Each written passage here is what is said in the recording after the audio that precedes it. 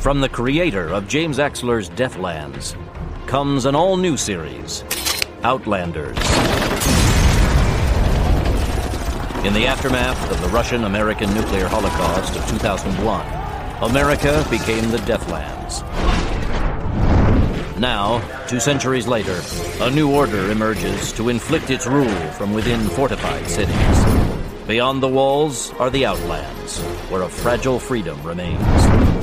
It's Kane! Get him! Once a magistrate, fearsome warrior of the new order, Kane discovers a secret that has damned humanity since the dawn of history. Now, banished to the Outlands, he joins forces with Brigid Baptiste, flame-haired keeper of the Cobaltville archives, and Grant, brother-in-arms and weapons specialist. In the place that was once called New Mexico, Kane finds the first hidden clues to humanity's future. Point Bird, status. Under fire. A Vulcan phalanx turret. Copy. Take it out. Roger. Hang on. We're taking her into the canyon. Do you know why I have had you brought here? No. Because you belong to me. From the day of your birth, you have belonged to me, as did your father. Who am I to Baron Cobalt? I offer you the chance to be one of my chosen ones. Chosen for what? To hear the truth. Are you ready to hear the truth, Kane? We are old.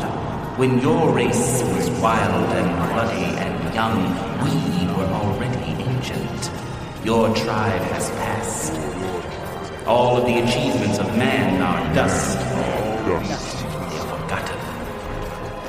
We stand. We are. They're on to us now. They've got some kind of weapon. I don't know what it is, but it's nasty. They almost got me. Yeah, they're trying to outflank us. The little fuckers sure are light on their feet. Here they come! Go. Get down! Catch the ride from the start. Outlanders #1, Exile to Hell. Available in May 2006. Welcome to the new reality. Welcome to the Outlands.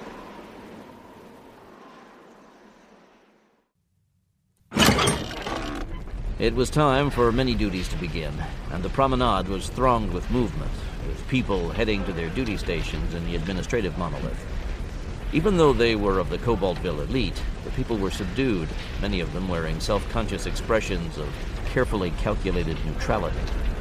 Necessarily so, since frank self-expression could catch a magistrate's attention, and that could lead to any number of unpleasant consequences. Though he looked for her, Kane didn't see Brigid Baptiste. The only trash hatch they saw was being serviced by a sullen-faced Outlander girl, hardly more than 12 years old, so Kane kept the disc in his coat pocket.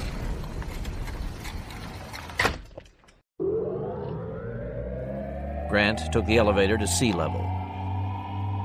Time was growing short, and Kane wished he could stop off in the day room to wolf down a few sesame seed biscuits and swig a cup of sub.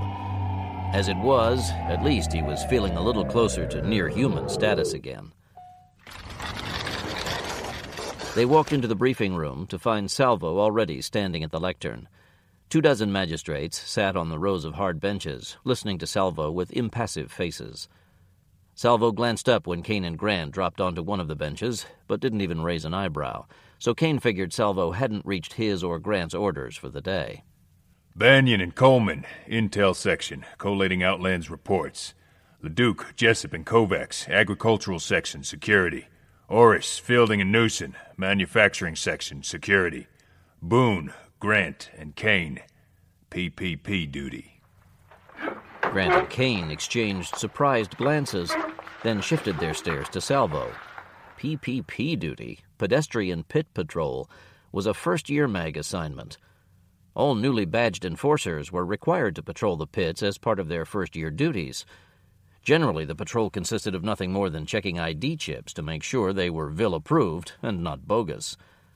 Pit dwellers were stopped at random, ordered to present their left forearms for inspection, and a hand scanner would react positively if the subcutaneous chip was legit.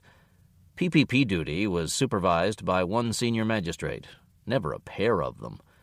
Pits could be dangerous places, especially for rookie enforcers with no real combat experience, but there hadn't been a major outbreak of anti-mag violence in the Cobaltville pit in a generation. Even the latest in a long line of self-proclaimed pit bosses, a border runner named Guana Teague, kept an exceptionally low profile. And though it was true Boone had been recently awarded his badge and therefore was required to take patrol, assigning 2 veteran mags to nursemaid him seemed ridiculous and a waste of resources. After the rest of the shift filed out, Kane approached the lectern. Tell me why. Why what? Pit patrol. It's a standard duty assignment. You should know that by now. Why the 2 of us? Salvo collected his papers and pushed past him. Why not? Where is it written that 2 senior magistrates can't be assigned to supervise a PPP? Without another word, he turned and strode out of the briefing room. Kane turned toward his friend, raising his hands in a gesture of exasperation. This is your fault, you know. A young, slender man of Asian extraction re-entered the room and moved toward Kane. I'm Boone. It's an honor to be working with you. Let's get this honor over with. They marched out into the corridor, Boone a bit behind, trying to match their impatient, long-legged stride. They stopped briefly at the tech desk so Boone could pick up a scanner. It was a small cylindrical gadget, not more than 4 inches long, with a 2-pronged sensor probe at one end. At the private elevator, they showed the sentry on duty their badges. The sentry punched in the numbers on a miniature 3-digit keypad, and the door panel rolled aside. They stepped into the car. The elevator was one of 6 shafts on sea level that dropped directly to the pits. The largest of the shafts was positioned in the armory and could accommodate an armored wag filled with a magistrate squad, just in case a pit outbreak had to be quelled. The sentry, with studied casualness, pressed a control toggle and set the lift for a fast descent. Whoa! The platform seemed to suddenly drop from beneath their feet. Grant and Kane affected not to notice the feeling of their stomachs forcibly climbing into their throats. Remember the last PPP we worked? You mean when old Guana was paying hard jack for mag body parts? What? A weird fad. Pit dwellers tend to bore easy, need their diversions.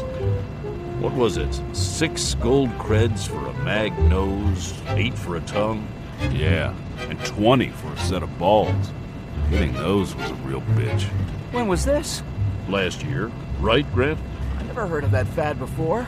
No wonder. Triple bad for morale. Salvo did his best to cover it up, but... Boone stumbled forward, his face bumping against the door panel. It slid aside, and he froze as the air of the Tartarus pits filtered into his nostrils. Kane and Grant exchanged grins, and Kane pushed the young man out of the car with a hearty backslap. Let's be careful out there. The price of balls may have gone up.